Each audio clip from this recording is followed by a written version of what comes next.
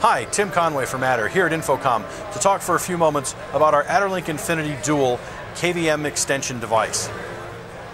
With the Infinity, you can come directly out of your computer with dual DVI from the computer, USB and audio into the transmitter.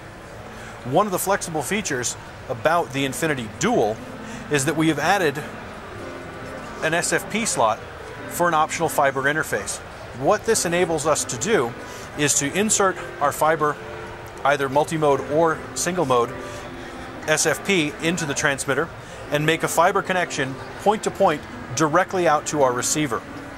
When we talk about the receiver, you'll see on the back side we have a 4-port integrated USB hub. We have dual DVI, again, similar to the transmitter, and audio connections. So this product will support, as a direct point-to-point fiber extension device, dual head single link DVI with a 4-port USB hub and audio directly over fiber.